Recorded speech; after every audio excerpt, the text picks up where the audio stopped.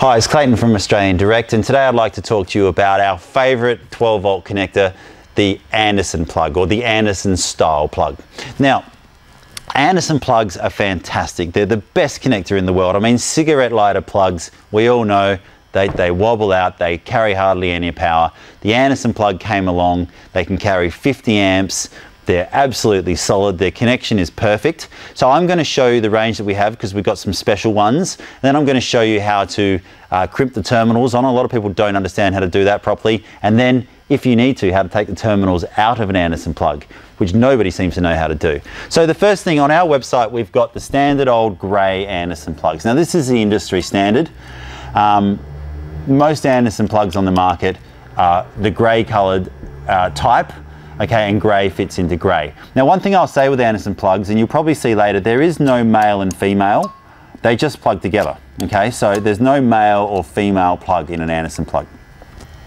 Now we've had with these Anderson style plugs, a black colour made which will fit into the grey, okay? So it's important to know that on our website, the black and the grey Anderson plugs are completely interchangeable, okay? And we use them on our solar controllers just because we want to keep things uniform.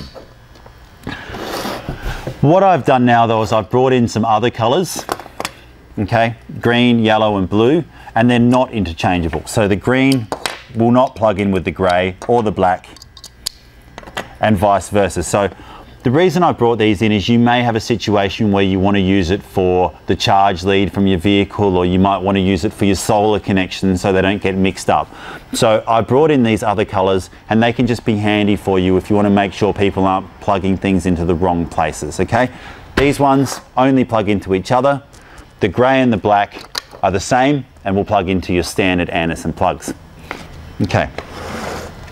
Anderson plugs have these little terminals, and you'll see that they've got a little lip underneath here. It might be hard to see on the camera, but that's where that little bit keeps it inside of the Anderson plug itself.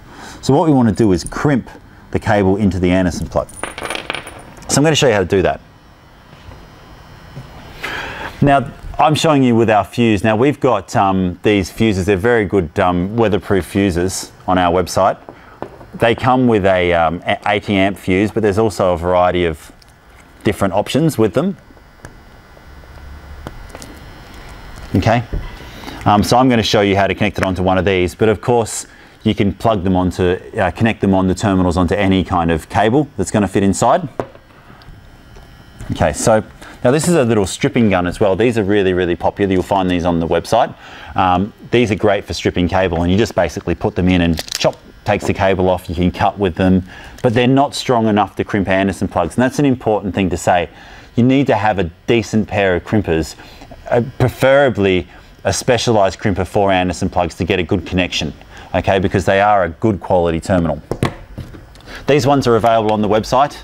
Now look, you're going to pay a little bit of money for them, but remember, if you've got an auto electrician, he's going to charge you, 30 to 50 bucks just to look at you. If you buy a set of these good crimpers, you'll have them forever. And if you're in 12 volt caravan camping, you'll be using Anderson plugs for a long time. So these are on the website too.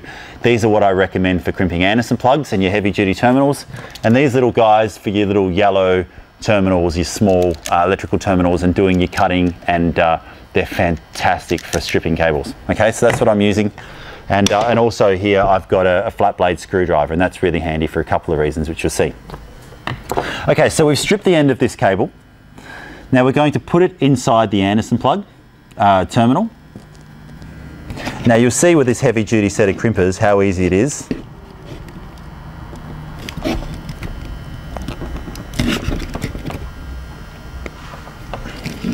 Boom.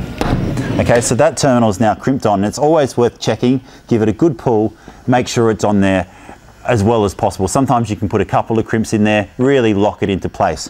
One thing that's you can make a mistake is some people will flatten the terminal by using pliers. If you flatten the terminal, it won't fit inside the plastic housing properly. So as I said, a good set of crimpers really does make the job a lot easier. So I've just done the positive here, and I'll show you on a grey Anderson plug. Can you see on the front here we've got a plus for positive and we've got a minus for negative? Well, we're going to go into the plus. And also, I don't know if you can see on the camera, but I'll try. There's a little spring, little metal spring here. That's what the terminal clips over to keep it in place. So you'll see here that there's a lump on the top of the Anderson plug, okay? And if we're looking at it this way, the big lump faces up, okay? And you'll see that little tiny lip on the underside is what keeps the terminal into place. So what we're going to do is put this terminal, when we put it in, we don't push it straight.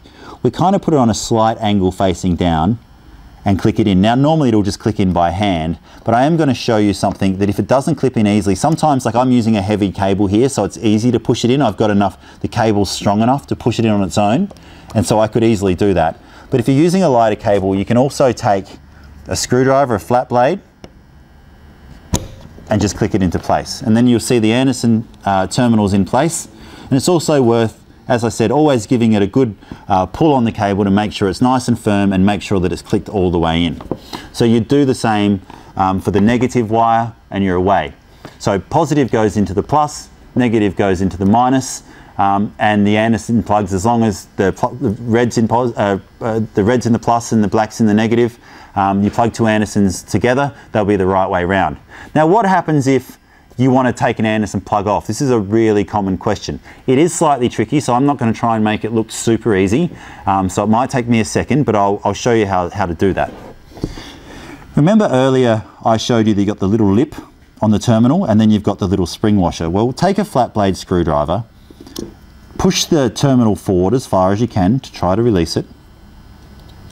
Then just push that spring down, okay? As I said, it can be a bit tricky to do it, but boom, there we are. And that terminal's come out. It's as easy as that. But if you haven't done it a few times, you might muck around a little bit. But just remember to push it forward a bit first, so it releases it off the spring a bit, and then push it down. When you finish, make sure that metal spring there is in place. Otherwise, just give it a little bit of a push up just to make sure it's firm when you put the terminal back in. Now you might want to do this because you've made a mistake and accidentally put the positive in the negative, or maybe you didn't crimp the terminal enough and the cable's pulled out and you don't want to waste your Anderson shell. So that's how you do it. Now the Anderson plugs come with obviously enough two terminals when you buy them. So you buy an Anderson plug, you get two terminals, but we do sell them as additional accessories if you want to buy these terminals on their own.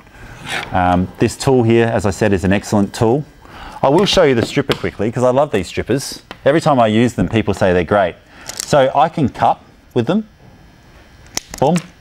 I've got crimping positions down here, but I can also strip from here.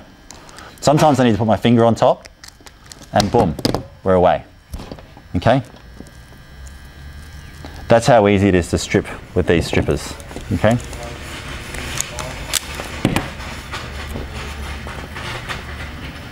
And then if you've got it too long, no problems, you can simply cut off. But this set that I've got, probably I didn't grab the best set out of the warehouse. We use them a lot, as you'd imagine, but that's ready to go into your Anderson terminal. So we've got the fuse. If you want to go from an Anderson to a fuse, you can do that.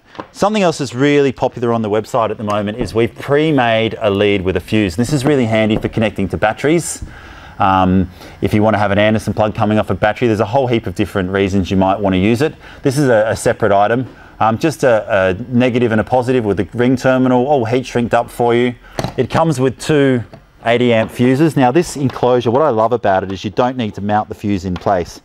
I won't try and pull that off, but the top comes off and there's a fuse inside and you get a spare 80 amp fuse. So you get two 80 amp fuses and the Anderson plug built in. Now remember, this Anderson plug will work with your grey or it'll work with your black. But it won't work with these guys because these guys only plug into each other. Okay? Now, if you want to learn more about dual battery systems, wiring and all that kind of gear, please scroll down to the bottom of the website because I've done a video that's an hour long and it covers pretty much everything you need to know. It's so hard to find good information at the moment. So this video covers all of that. I'm Clayton from Australian Direct. Our phone number's on the top of the page if you need any help. Thanks for watching.